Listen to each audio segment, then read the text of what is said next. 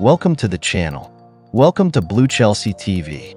Chelsea are willing to play a waiting game with Victor Osimhen in order to complete a transfer this summer. The Telegraph reports that the club will not rush into a deal with Napoli and still hope to see him sign on loan. It is said that they have, however, been stricter with their stance on Romelu Lukaku, who will not be sent away temporarily again. Chelsea are after the full £38 million buyout for the Belgian and do not plan to deviate away from that. Take a moment to like the video if you are enjoying the content. Subscribe to the channel if you are bumping here for the very first time.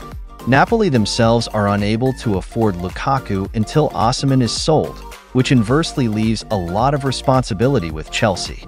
Lukaku is training away from the Chelsea first-team squad but is a priority area for Chelsea to address in the final weeks of the window.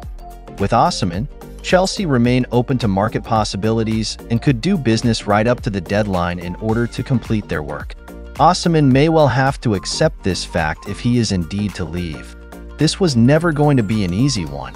Napoli aren't easy to work with.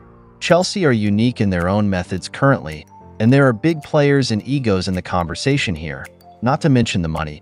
If it takes until 10 p.m. or later on the final day of the window, then so be it.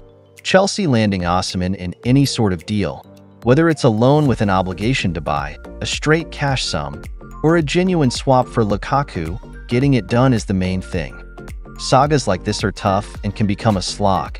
It's the right decision to be open to the possibility of going long, whilst also doing business away from Osimhen to improve the team. In this, at least, Chelsea have got it right.